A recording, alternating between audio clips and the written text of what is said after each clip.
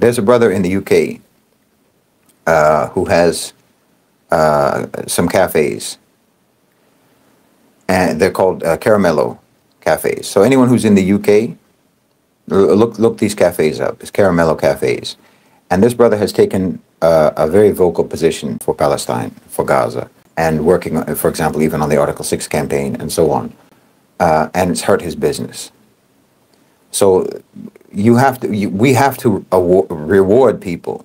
It's not just like say, for example, like the BDS movement and any sort of a boycott movement that's about punishing companies, punishing businesses for supporting Israel. Okay, that's one side of the coin.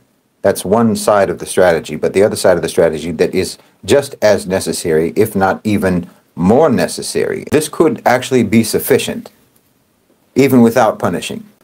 If you reward companies that are pro-Palestinian, if you reward companies that are pro-Palestinian, companies already are looking for things that will increase their business. That's all they're interested in. If you punish a business, now I'm not trying to say anything against boycotts here, so don't misunderstand me. But if you boycott a company, companies are built to understand that and to navigate those types of challenges. That's what companies do all the time. I'm not saying that it's not effective, because obviously it has been incredibly effective. The boycotts have been incredibly effective, and I fully support that. But if companies see, just for themselves, passively see that companies that take a pro-Palestine stance see their revenues go up, see their revenues spike, well, they'll take a pro-Palestinian stance just because it makes sense. They don't even have to be punished. Any company that can see that this is a winning strategy, they'll copy that strategy, whether they mean it or not, and who cares if they mean it or not. The point is that they're responding, and those are from the Ahl al-Hal wal-Aqd in any society, the businesses, the industrialists, and so on, the companies, the major companies and corporations. So if they're being rewarded, and if we have a brother in the UK who is running these cafes and owns these cafes or co-owns these cafes, Caramello Cafés, he needs to be rewarded.